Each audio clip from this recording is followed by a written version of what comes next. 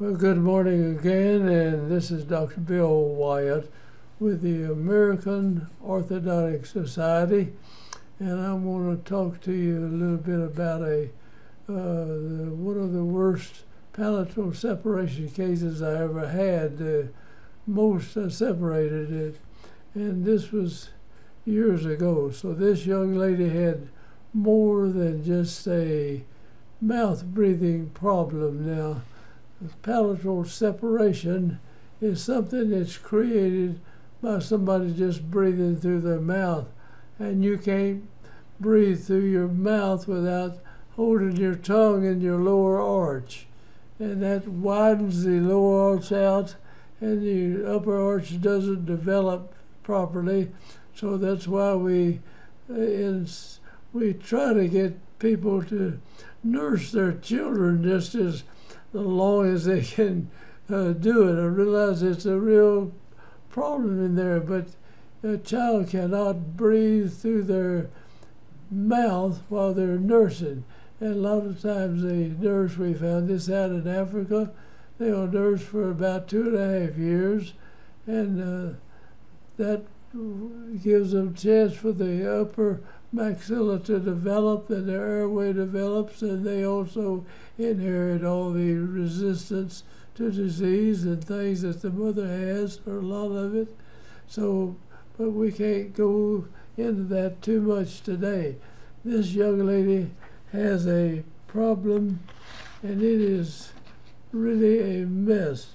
And the palatal separation device is one of the best tools that we've had in orthodontics, and I think it is really a good thing to learn about. And let me get you going on this.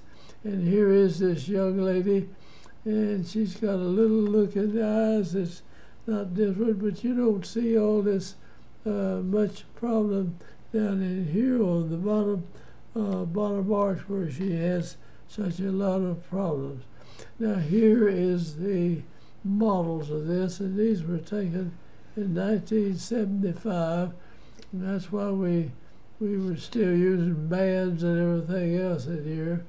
And this young lady is missing one of her molar teeth up here, and I couldn't start this thing immediately.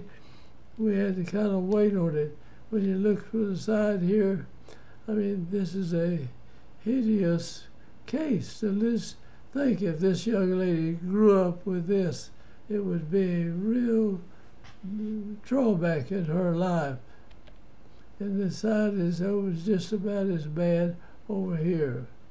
Now, and looking at it from the top, you can see we've got a 6-year molar here, but something's missing in this area, and it seemed like we had to wait to get that.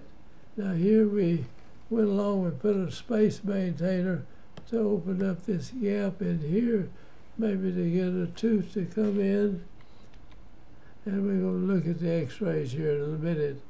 Now the cephalometric shows, we've got a problem. We got wisdom teeth forming back there. I can't see the others developing, but we go. Now here we've got teeth underneath here, and we've got to get this tooth up into place, and we had a missing tooth in this portion of the mouth right here, and that's where we had to kind of wait on that to get something.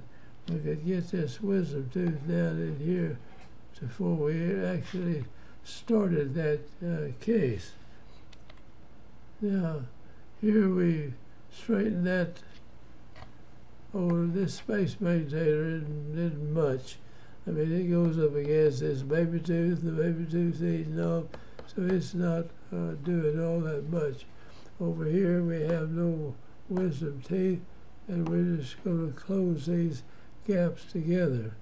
Now up here, there's something I can't see on this x-ray right there. We had to wait for that to develop. We did not cut this, so this x-ray was going to right here between the centrals. Cut that off and put it together. This was 1957, and now here's the palatal separator we first one we put in, and we had a tooth came in, so we got, and we banded this one too, and we put the separator, but this hasn't been sectioned, so this would be taken through here, the old type paneling, like that, and to put that together. Now, we widened it out, and this is 1976. We didn't take long to get to this point. We've got her here with all this, and here comes this wisdom tooth down on that side, and she has one development over there too. So we spread it out, and I wore a brace in between to maintain the brace of it. Is something to hold this in place. Now, if you're pinning on expanding with bars like this, it'll just lean the teeth out this way, and the roots will go in some. So you need to widen it good. So we used a double palatal separator. I came in and did it once, and then I opened it again, and one of the bands came off right here. We got it back on. In fact, we used 2 separators. Now this is starting off in 75. Well, I don't know, this 74. That must be a wrong sound there. So we went in here in 1974 and put a palatal separator in, and we have this cemented bands here, and we had nothing behind here much. Now if you get this tooth in, you can put a arch wire in here and carry it out with them. It'll help to bring it that way. Now we've got centrals, laterals, cuspids, and first and second bicuspid. Central, lateral, cuspid, first and second bias, and we don't have a molar tooth back at that point. Now this is 1975, and that's when we started that. And now there's the something's really screwed up here.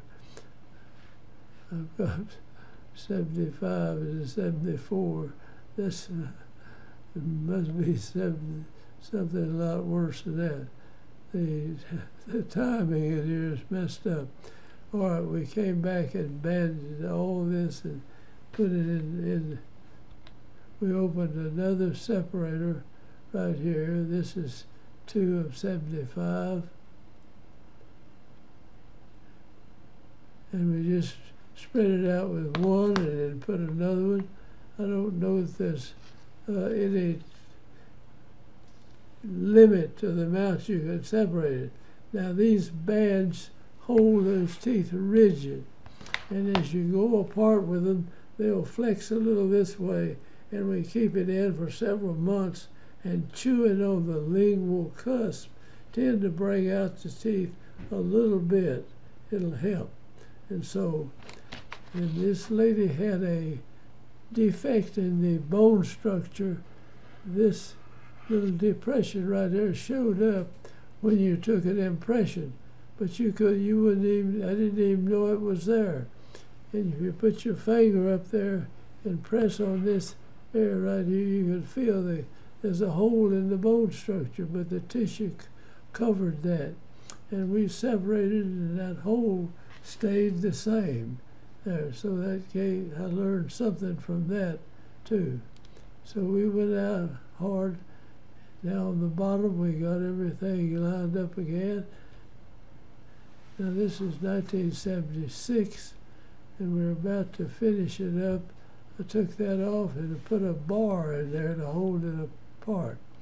Now I took, and this is my little finger on my left hand, which you see right here, and that's the one that's on there.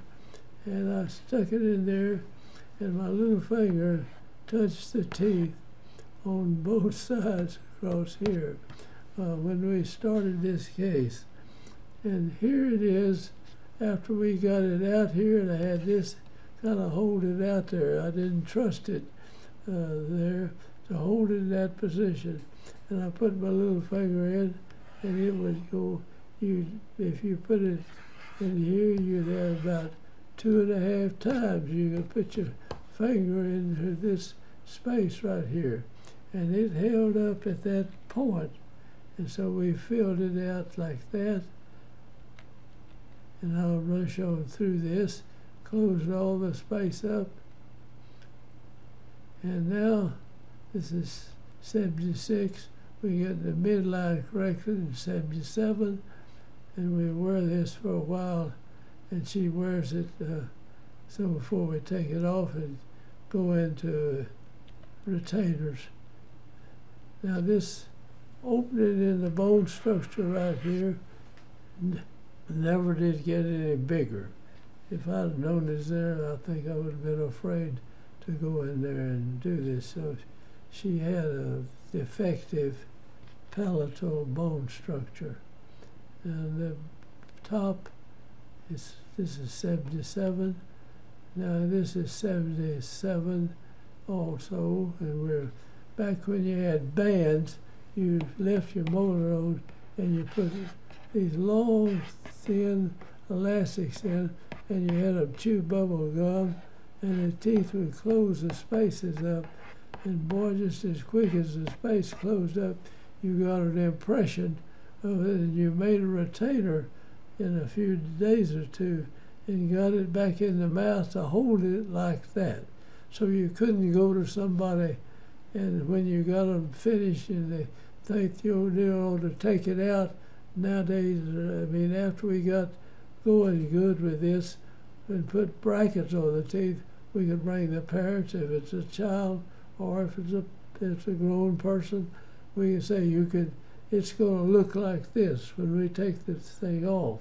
But here, you close all that space and you lose some of the torque up here. So bands are not near as good as brackets.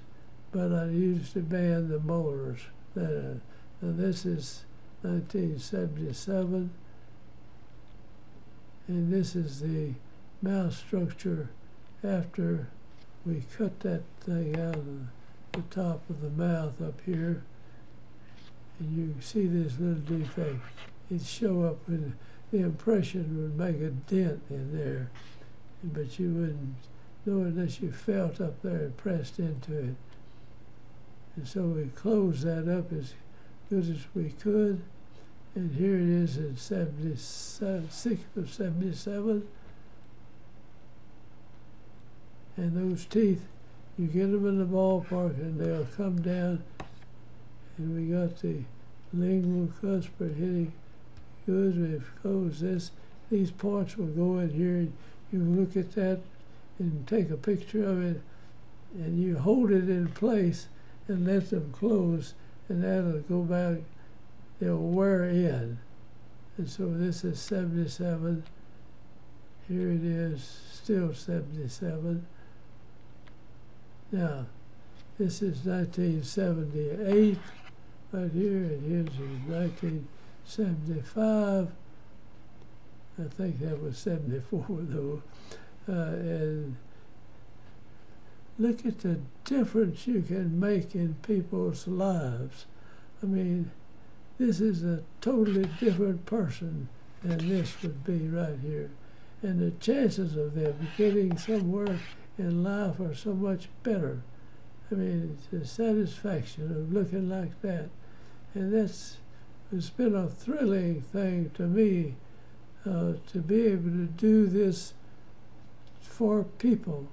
I mean, and that helps this person's life, whole life changes when you do this for them.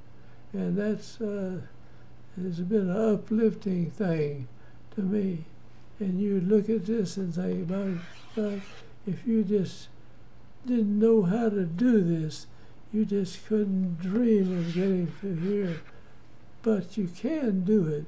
And we've got these videos now, and I'm trying to show every aspect of it so that people anywhere in the world see something like this. You got to get set up to do orthodontics, and you got to do the simple easy stuff first, but after a while you can do stuff like this. And this is something, this is from the side over here. I mean, these teeth coming in, it's a big mess. This will actually, these teeth will come down into those spots better than it is even there in 78. 1978 on the other side of the mouth. There it is. And so my point in doing these videos, as long as I can do it, is to show people wherever they go what can be done in here. And if you don't jump on something like this to start with, but learn orthodontics, and this is the tough stuff that you do in orthodontics, and it is the most challenging thing that you get into. So I hope you'll learn from this and drop us a line. We'll try to answer the questions back if you have them, but I'm not able to answer everything that comes up, but we'll try. And this is where this person has a defect in the bone. It's covered up by thick tissue. Here, this part right through there was a defect, and it still worked. If I did not know it was there when I was separating, but I found out after. I would have been afraid to separate it if I had known it. But I didn't know about it, and it had no effect on that hole.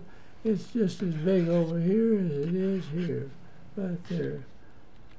So this is the bottom arch, and there we are on it, 78, 75, and here is the young lady's appearance, right here. And I hope you'll sign up with our program and subscribe to our channel. We've got 3 channels now in YouTube, and one of them is just a general everything, and the other one is more of a lecture type, and then we've got one we're putting pediatric stuff, and I think that pediatric dentists should be doing orthodontics. It is ridiculous they aren't, and the university trained people ought to be doing these tough cases. Even this is a pediatric problem. You probably wouldn't want to jump on this, but anyway, this is my desire, that we get this spread all over anywhere in the world, that you can pick this up and see what we do. And thank you for watching, and I hope that we help people wherever this goes.